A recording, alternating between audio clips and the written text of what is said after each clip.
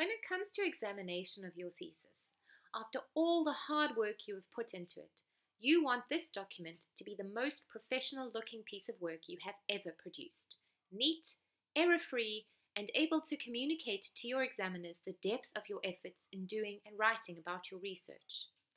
There are many different tools and tips for formatting and laying out your thesis document in a professional, neat way, and this short video and the next one in this section of the website will show you a few of these and explain why formatting and laying out your document professionally is quite important at this level.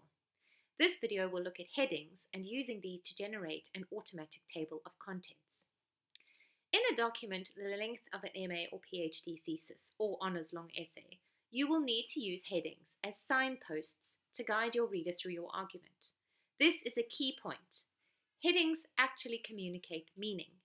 They indicate the level of importance of certain sections of the thesis and also the relationship between sections of the thesis.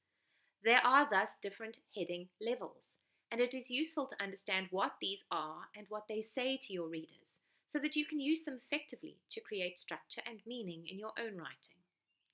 First level headings are main headings, like Chapter 1, Chapter 2, and so on. Second level headings would then be used for the main sections of the chapter, such as Introduction, Conclusion, and so on. Third level headings would then be for subsections within the second level sections, and fourth level headings for further subsections. We wouldn't recommend going further than 4 levels of headings, as this can get rather fiddly and confusing, especially with the numbering. If you look at this example from a recent PhD thesis, you can see what the different heading levels look like in a table of contents. Here are the first level headings, here are the second level headings, here are the third level headings, and here are the fourth level headings. I'm now going to show you how to generate these headings using Microsoft Word. I'm doing this on a MacBook, but you can do this on a PC as well because these tabs are found in similar places and the principles are the same so that you can adapt them according to the software that you have. On the Home tab, you're going to find these buttons here. These are your styles. You can modify them according to the template that you've set up for your document. So to modify heading level 1, you right-click on heading 1 and select Modify.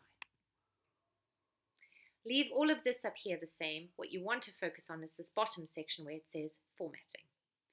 I want mine to be Times New Roman because that is the font in which I'm typing my whole document. And because this is a chapter level heading, I want it to be slightly bigger. So I'm going to try 16-point font. I want it to be bold and I want it to be in black. This box here will show you a sample of what it is that you're trying to do. Then come down here to where it says Format and click on Paragraph.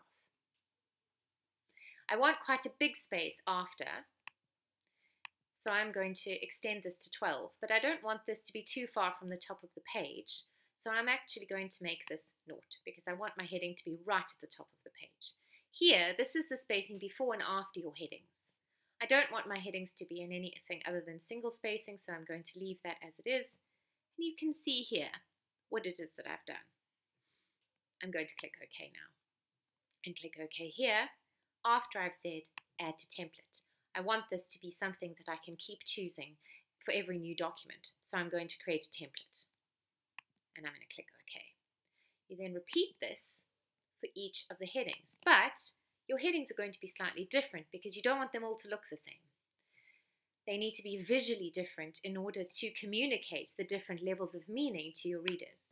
So it's going to stay in Times New Roman, but this time I'm going to reduce it to font size 12, which is the font size for the rest of my text. Keep it in bold, keep it in black. But I'm going to have different spacing. I don't want it to start right underneath the other headings, so I'm going to have 6 points before and 6 points after, which is quite a small space. And I'm going to keep it as single spacing and click OK. Now I'm going to set up my third level heading. This must look different again, so I'm going to keep it in Times New Roman with 12, and I'm going to add italics here so that it looks different from the second level headings, because these will be subsections of the second level sections. Subsections of, for example, the introduction or the second section of my chapter. Again, I'm going to have 6 points before and after. and I'm going to click OK. And then finally, I'm going to set up my fourth level heading. I'm going to keep it as Times New Roman, but this time I'm just going to underline it and have it in plain text. I'm also going to change the spacing around it because I don't want any spacing around it. I want a little bit before, but I don't want anything after. I want the text to start right underneath the heading. So I'm going to say OK. Now I can assign these different levels my different headings. So this is a first level heading. I'm going to click heading 1. You'll see how it immediately changes the format. This is a second level heading, so I'm going to assign it heading number 2. This is a third level heading, and this is a fourth level heading. Now, imagine that I have finished my thesis and I now want to generate a table of contents for the thesis. All the way through my document, I have assigned all of my different headings their particular styles that I have set up. So now I'm going to go to Insert, and I'm going to go down to Index and Tables. In Microsoft Word, you can often find this under Reference, and on the left-hand side, you'll see Table of Contents. But in Mac, it's here, Index and Tables. This screen will then pop up, and I'm going to choose Table of Contents. I'm going to choose a classic design. You can click through and see the different kinds of designs that they offer, but the classic is quite nice. Make sure that where it asks you how many levels of headings to show, you change this to 4. Often, the default is set on 3, but if you have 4 levels of headings, you want all of them to be visible in your table of contents. You want it to show the page numbers, and you want it to align the page numbers along the right-hand margin. Then you click OK, and there you go. Your table of contents has been inserted. Now, say later on you come and you edit your document, and this heading, for example, changes to 1.1.2 because you've added a different heading as 1.1.1 now. Well, what do you do about your table of contents? You simply come here, right-click, click Update Fields, click Update Entire Table, click OK. It will search your document, and it will add the change that you've put in. The key with using headings is to think carefully about the relationship between the sections and subsections of your chapters. Assigning heading levels should not be arbitrary. If you make every section a level 2 heading, for example, you tell your reader that all these sections have equal importance. Yet there may be parts of these sections that should be subsections of a larger part or a larger section, and should therefore have a level 3 heading. Structure communicates meaning. And thesis writing is all about creating and communicating your meanings clearly to your readers and examiners.